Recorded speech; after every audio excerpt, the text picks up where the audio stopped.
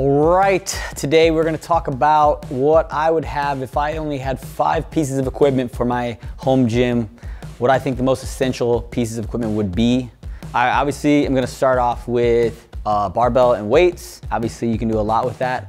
It's a little more expensive, a little pricier, right? You don't have to have an Olympic weightlifting bar that are, $2,000, $3,000.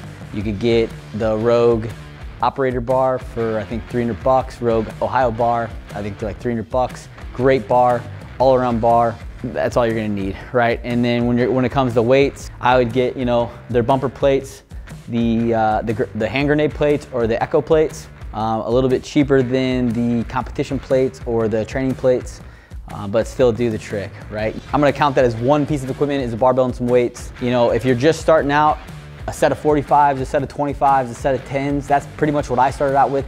When I the first barbell and plates I got, I ordered a barbell and I ordered a set of 45s, a set of 25s, and a set of 10s, and it did the trick. It got most of everything that I needed down. And then you can go get some change plates, some 5s and some 10s and some 2.5s if you need to, just to get the job done off the bat. 45s, 25s, 10s. Number 2, I would go with a yoke. Yoke is a super versatile piece of equipment. It can be a squat rack, it can be a sled, it can be a bench press, it can be a pull-up bar, it can be a dip bar. You can pull it, you can walk it actually as a yoke. You can walk it in a Zercher carry. It's so versatile, so huge.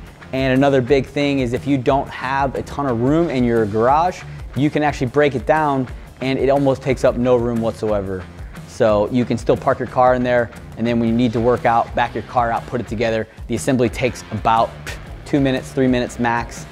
With one person, with 2 people, it's gonna take about 10 seconds. So I think it's obviously would be pretty high up on my list if I had a garage gym and only got to pick 5 equipment. So number 2 is a yoke. Number 3, we're gonna go with a sandbag, right? 100-pound sandbag, 150-pound sandbag. If you're a big dude and you want to party, 200-pound sandbag, right? It's up to you. If I had to pick one of the weights, I would probably pick the 150 personally. I think that you can still do a ton of stuff with that. Not only just sandbag cleans, you can do sandbag holds, you can do sandbag carries, you can do squats with it, you can do deadlifts with it. You can try to get it up over your head like a push press. It's again, another pretty versatile piece of equipment that you can do a lot of things with. And again, same thing. The bag isn't really that expensive. And then the sand is, Home Depot, a 50-pound bag of sand is like $3. So I think it's a great tool to have. You can get a lot of work in with just that sandbag. So boom, number 3, sandbag. You pick the weight, or you can get both, 100 and 150 and a 200-pound and still be pretty cheap. Number 4. Let's go with either an assault bike or an Echo bike, one of those 2. That would be my pick of the machines, out of like the ski erg, the bike erg, the rower, or like a true form runner, right? I would probably pick a bike, Echo bike, assault bike, one of those 2. Both great pieces of equipment. If I had to pick, I'd definitely pick an Echo bike. Those things are sturdy and they're not gonna break down on you, and you can hammer them, and you can do get aerobic and anaerobic on that thing. So it's huge. I think it's a great piece of tool, and it's literally my favorite piece of equipment in the gym because there is nowhere to hide on that thing. You cannot hide from the pain. All you can do is push back at it, like we said before. So assault bike, Echo bike, one of those 2, again, one of my top 5 pieces of equipment I would have. And then number 5, good old dumbbells. Dumbbells, again, same thing, super versatile. You can do a ton of stuff with it. If I had to pick one weight, I would pick 55s. My go-to movement is a man maker or a devil press.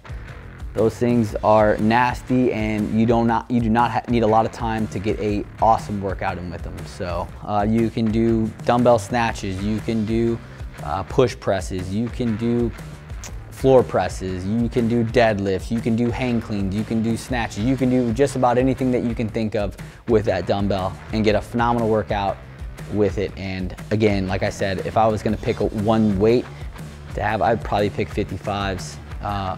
Bigger guy, maybe a little bit bigger, smaller guy, maybe a little bit smaller. It's up to you, but that's what I would do. So those are my top 5 pieces of equipment that I would have if I had a home gym and only got to pick 5 things. So barbell and some plates, yoke, sandbag, echo bike, or assault bike, one of those 2, and a set of dumbbells. You can get a awesome workout with those 5 pieces of equipment. Basically do just about everything that you need to be able to get done. There it is, top 5 pieces of equipment. Pay the man.